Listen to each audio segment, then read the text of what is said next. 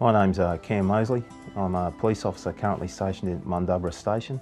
Back in December last year, I was involved in an accident at work where a drunk driver drove head-on into the police car.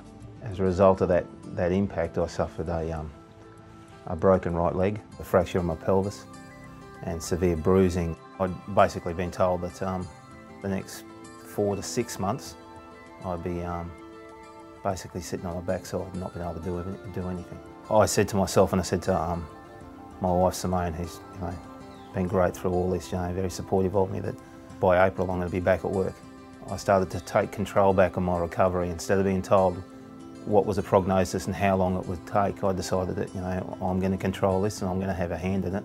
I was going to go stir crazy sitting inside, and I was, because I used to run and I couldn't run anymore, so I had to do something. As soon as they took the plaster off, which was at 7 or 8 weeks, I think they took it off.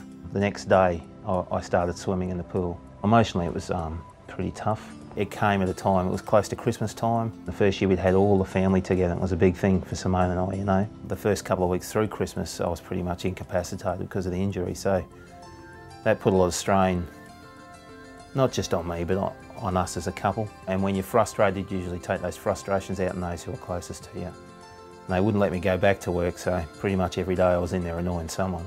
I used to go in and read the email system and everything, so I knew what was going on.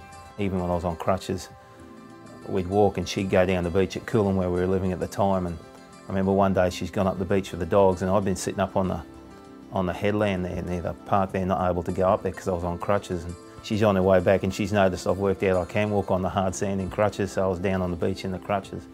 And I started walking the beach as well in crutches. I think it was 27th, they took the last of the pins out of my leg and then I could load bear on my leg. And they said I still wasn't allowed to be operational even though I asked. So I was a month on light duties, and that I wasn't allowed to go out and arrest anyone or jump in the car. By the end of the month I was operational, I was back at work. I put my utility belt back on and I was back in the car.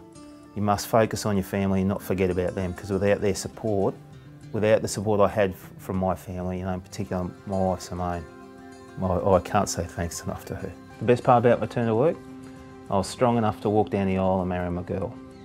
There were concerns for a while there that I mightn't even have made it to the end of the aisle. Just because someone's injured or they've got a limp, they can still contribute. And you need to let them know that these people are still needed and give them something. I'm very surprised that I was nominated. To me, it puts me in an opportunity where maybe if I'm able to pull this off, pull a rabbit out of my hat and maybe win, it'll put me in a position, well, it's good on you for getting back to work, but I'm going to take my girl on a honeymoon and we're going to go somewhere and we're going to have a great time.